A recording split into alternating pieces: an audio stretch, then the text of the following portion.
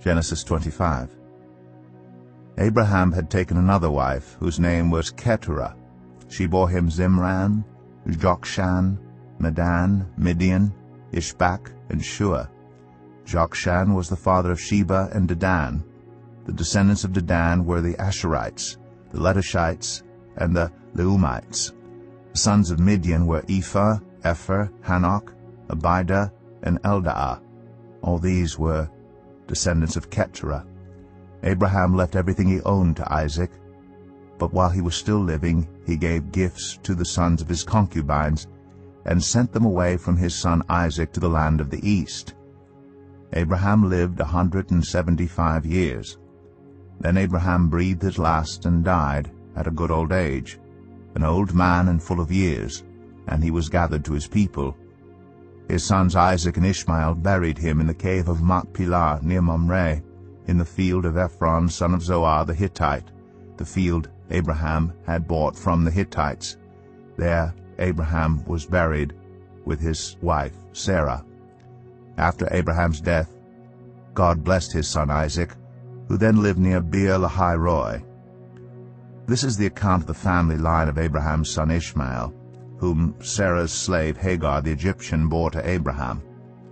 These are the names of the sons of Ishmael, listed in the order of their birth: Nebaioth, the firstborn of Ishmael, Kedar, Adbeel, Mibsam, Mishma, Dumah, Massa, Hadad, Tema, Jetur, Naphish, and Kedemah. These were the sons of Ishmael, and these are the names of the 12 tribal rulers according to their settlement and camps. Ishmael lived 137 years.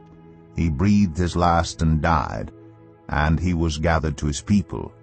His descendants settled in the area from Havilah to Shur, near the eastern border of Egypt as you go toward Ashur, and they lived in hostility toward all the tribes related to them. This is the account of the family line of Abraham's son Isaac.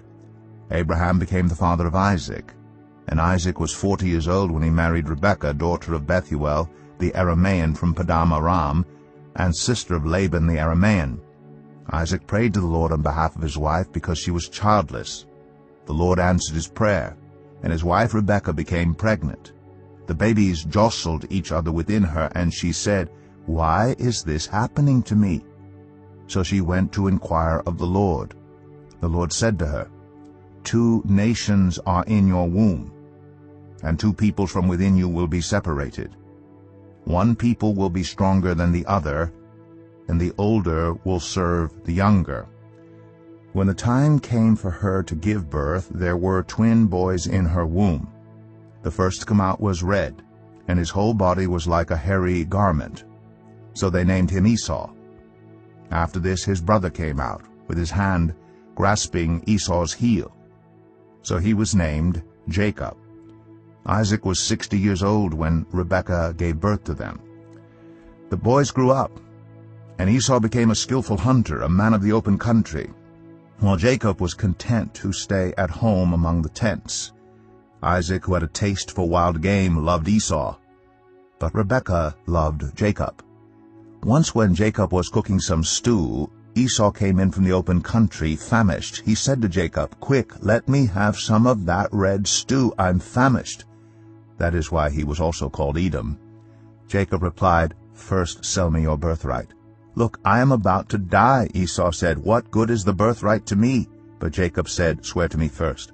So he swore an oath to him, selling his birthright to Jacob. Then Jacob gave Esau some bread and some lentil stew. He ate and drank, and then got up and left. So Esau despised his birthright.